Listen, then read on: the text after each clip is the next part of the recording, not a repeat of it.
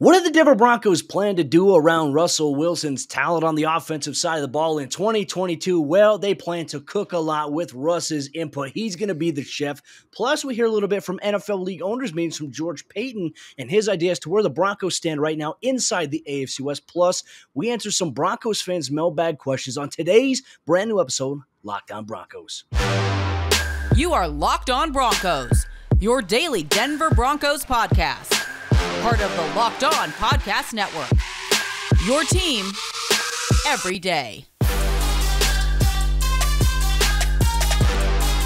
What's up, Broncos Country? Welcome back into a brand new episode, Locked On Broncos, your daily Denver Broncos podcast here on the Locked On NFL Network, your team every day from the South Stands to the end zone. I'm your host, as always, Cody Roark, joined alongside by my co-host, Sayre Bedinger. Both of us, we cover the Denver Broncos for the Locked On Network and 9 News. Broncos Country, thank you so much for making this podcast your first listen of the day, whether you listen on your favorite audio podcasting platform or if you watch us here on YouTube. Go ahead, hit that subscribe button and turn on notifications so you never miss out on a day's worth of Denver Broncos news, content, and coverage. And just a reminder, we're going to up the ante a little bit here with our jersey giveaway. We will do a jersey giveaway. We'll give away the Russell Wilson Color Rush jersey at 8K subscribers. We're just about maybe 1,500 away from that. And then at 10K, we will do another jersey giveaway where one lucky listener in Broncos Country gets to choose a jersey of a player of their choice. We get that and much more. But Sayre, my friend, hey, we got a lot to talk about here today. Brand new weeks ahead.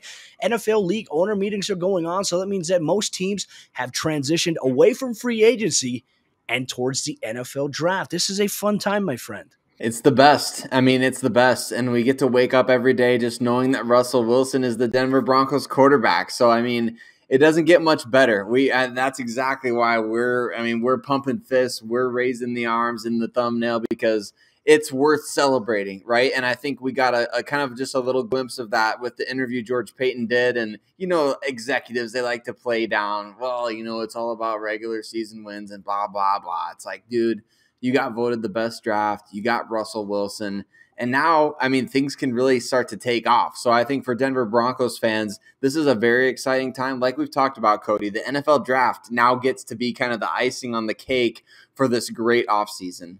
I'm so excited about it. And obviously, one of the things that's going to come out of this whole Russell Wilson news is the fact that the Broncos offense now, Sayre, it's kind of refreshing to hear it, but this is going to be an offense that's predicated off the strengths of the players and not what the coaches just want to do. And we've heard Nathaniel Hackett say that since coming in. He's going to build this player first, scheme second. This is great news here for the Denver Broncos. But in terms of Russell Wilson, Nathaniel Hackett was asked at the NFL league owners meetings what his plan was with Russell Wilson and the offense. And this was his quote about what the offense will look like with Russell Wilson. He said this, and I quote, "Once we get to know him, understand him, we'll build it around him. So what is it going to be? It's going to be what Russell likes to do." Sayre, if this was like the Vic Fangio, Pat Shurmur coach team, this would have never been in the atmosphere of any kind of possibility here for the Broncos. They're going to build this thing around what Russ wants to do, and it's going to be a perfect collaboration.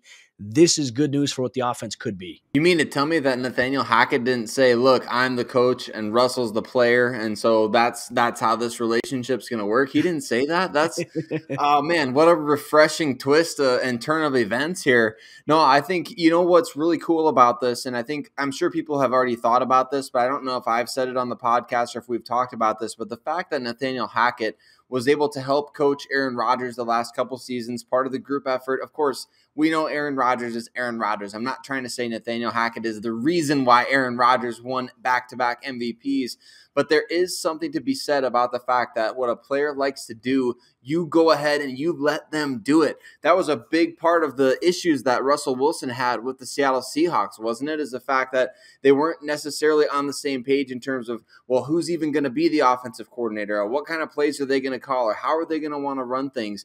I love that Nathaniel Hackett is allowing Russell Wilson to kind of dictate what the offense is going to look like. It reminds me of what we had with Peyton Manning and Adam Gase. And I don't think Adam Gase really had a choice, Cody, but Nathaniel Hackett has a choice, and his choice is to let Russell Wilson cook, and I absolutely love that. Well, here's another thing, too. What can the Broncos do to build their offense around Russell Wilson? There's this narrative going out there, and I'm seeing this in Denver media, too, where Russell Wilson's not the type of quarterback that likes to attack the middle of the field. And Sayre, I want to challenge that narrative here. Here is what the Seattle offense used to be predicated off of: a strong run game. Minus when they got into the red zone in the Super Bowl and they wanted to decide to throw it from the 1-yard line. Thanks a lot, Pete Carroll. Outside, that's a strong run game and then taking shots downfield, play action. However, one thing that Russell Wilson really liked was being able to utilize Tyler Lockett, not only just as a deep ball threat, but across the middle of the field. And there was a game where he went over 200 yards receiving against the Arizona Cardinals just a couple years ago against Patrick Peterson when he was with the Cardinals too.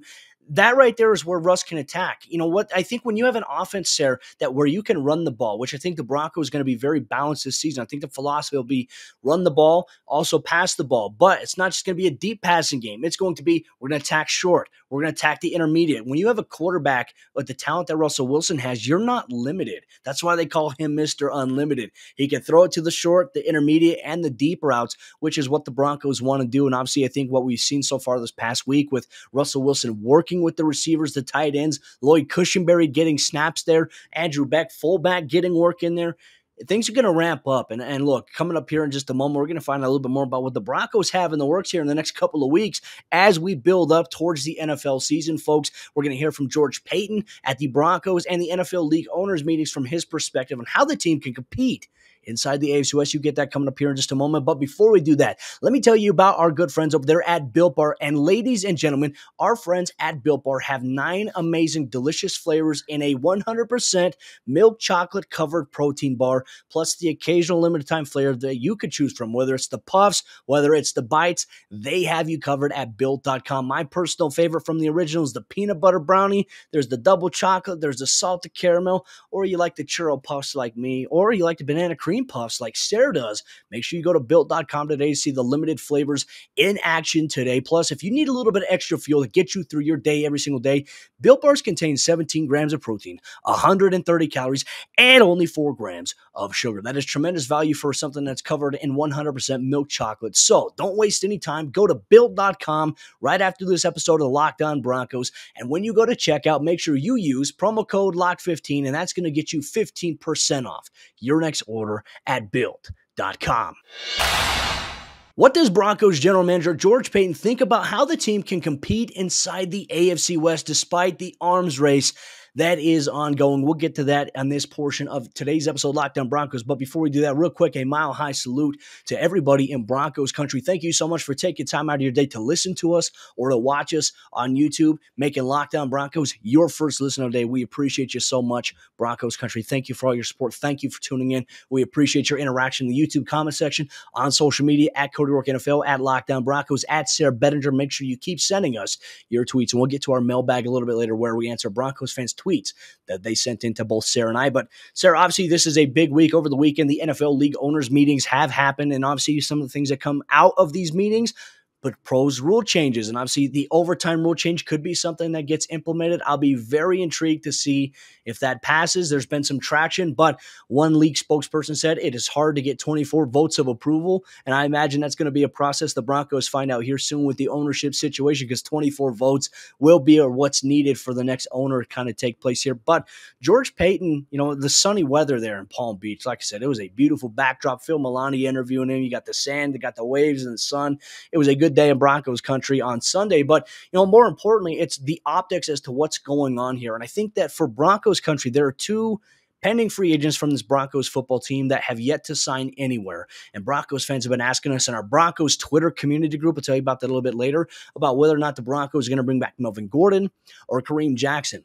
One thing that George Paton said, Sayre, and it's always interesting that he mentioned, he said, we've been in contact with their agents. They've talked with them. I know Kareem Jackson himself personally has not heard from the Broncos. He's heard every communication from his agent, but no definitive offer just yet.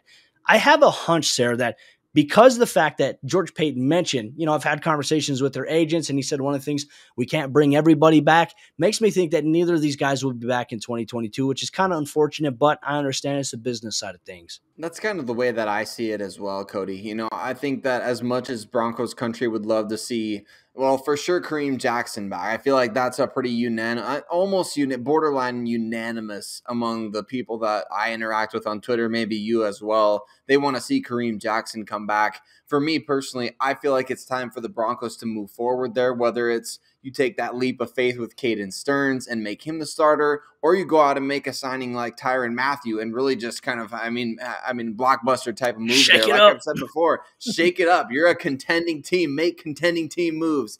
So I would love to see that, but I just think with Kareem Jackson's 33, 34 years old, whatever he is this season, I would say it's time to move on. And for Melvin Gordon, you got 2 pretty darn good years out of him right before the age of 30. I think now is the perfect time to kind of tap out on that and tap in to this NFL draft class at the running back position, which I believe is very good. And I think the Broncos have the kind of picks to go out and maybe draft 1 or possibly 2 guys and really upgrade that spot.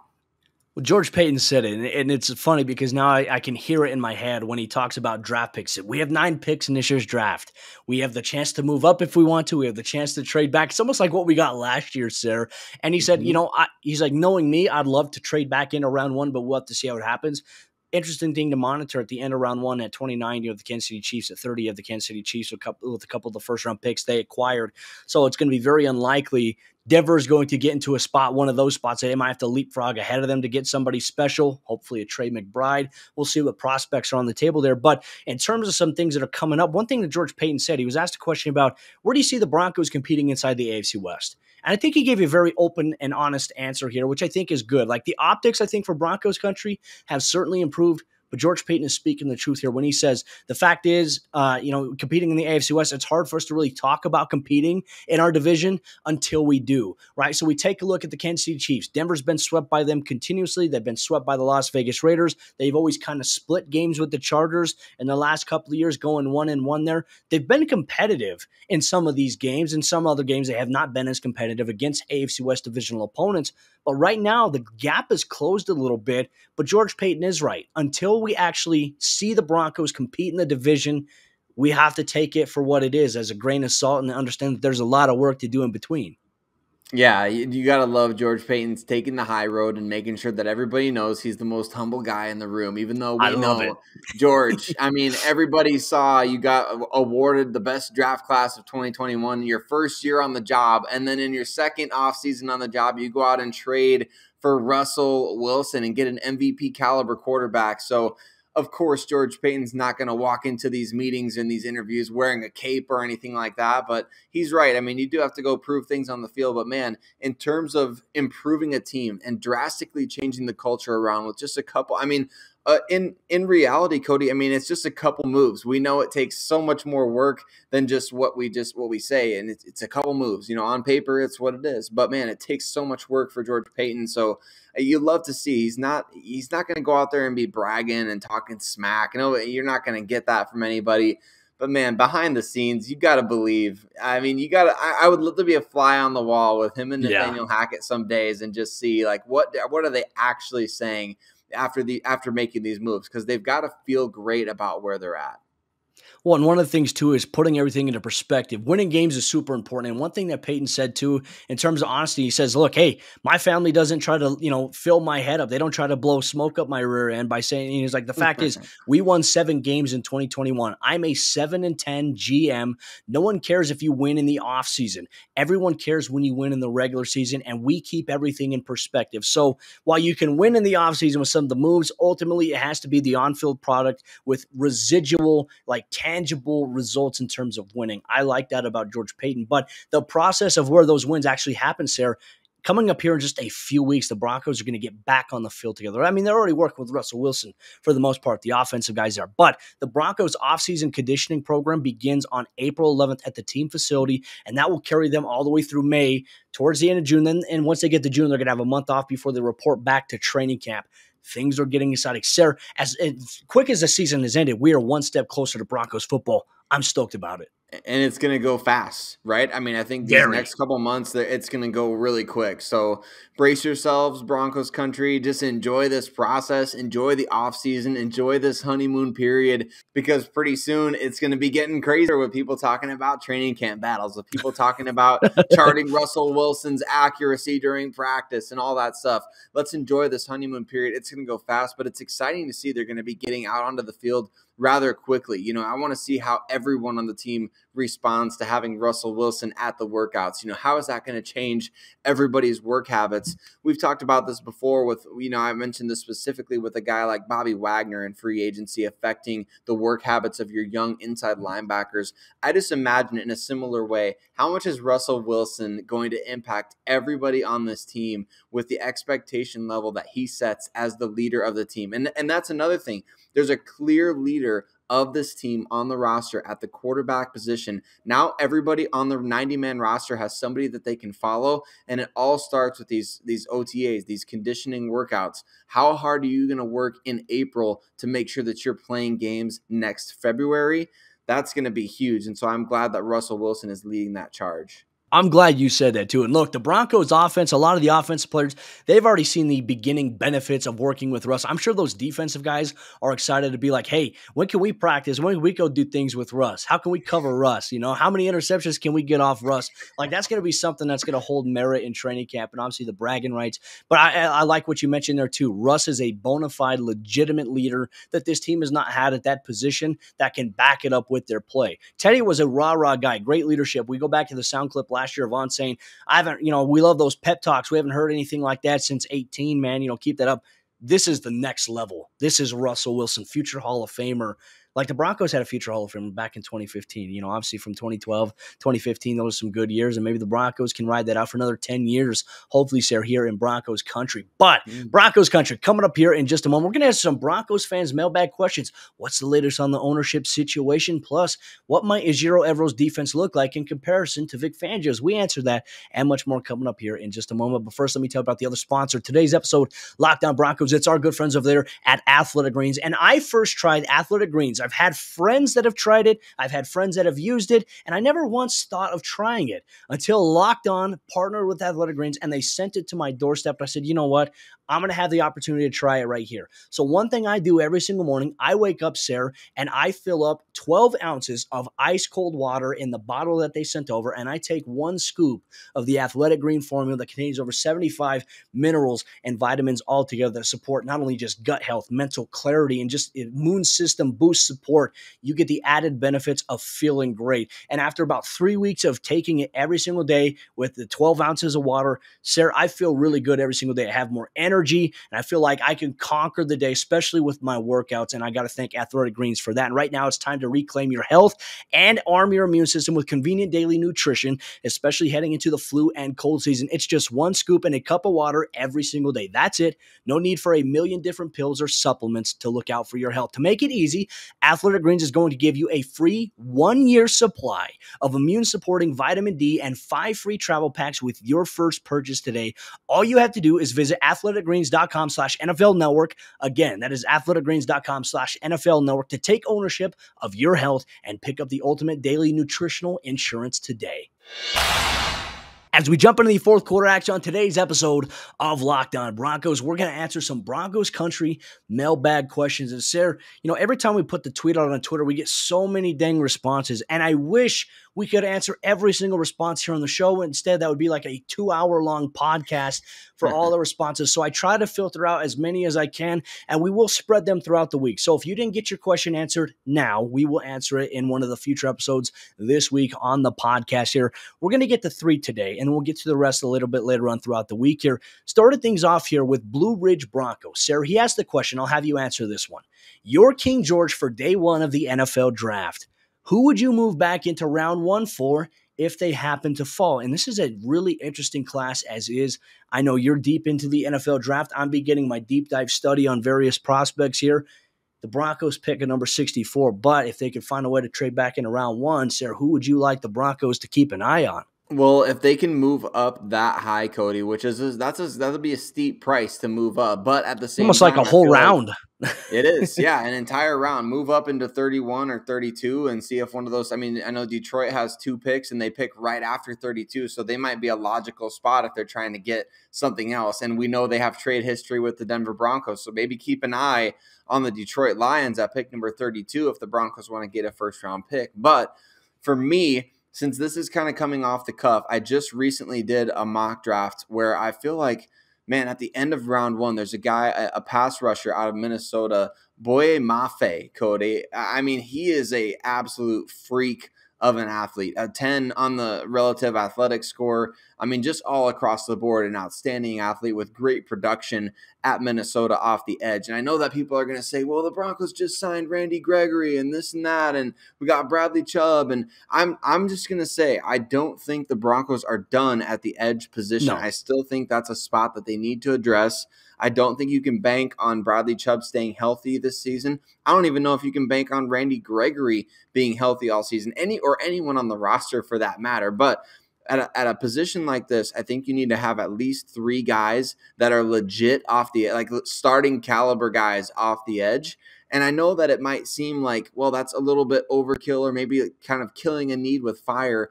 But if you have two guys that you believe are second contract players, Randy Gregory and then Bradley Chubb, and then you have a rookie contract and a player like Boye Mafe coming off the edge, Cody, to me, that would be a really wise usage of trading up into the first round. Again, you don't always want to trade up to address a specific need. You want to get the best possible player. And I think Boye Mafe, to me, he's a double-digit sack kind of guy. So I know that might not be everybody's answer or maybe their favorite answer, but that's the kind of guy that I would go up for, a freakish athlete who plays at a premium position and who could start for you right away if need be. I like that too because everyone's thinking, oh, Kayvon Thibodeau is Aiden Hutchinson, David Ojabo, even though he won't play in 2022 due to his Achilles. I like Boye Mafe, an underrated guy. As you mentioned, he's one guy that I watched our Pro Football Network draft analyst, Ollie Hodgkinson, had a great interview with him.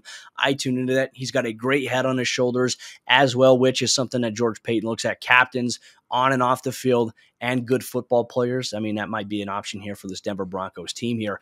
The next question comes in from Ruckafella21. He says, has there been any advancement in the ownership situation? And I'll touch on this quickly because there's really not much to address to it. The last thing that I saw, there was no advancement there. However, I saw that there was a potential appeal in a sense from the Kaiser estate to be able to try to, lay claim to it, which could take another couple of years or it could take a while longer there. But obviously the proceeds of the sale are planning to go forward as planned here. So the expectations that the Broncos will have a brand new owner to start up the 2022 NFL season. We hear a little bit more. Obviously, we'll cover it here on Locked On Broncos. But Sayre, here's one that I'm really excited to answer here. It comes from Bob Garcia. He says, how is Ejiro Evero's quarter defense different than from what Fangio did? How do you think it would affect current players? Who benefits?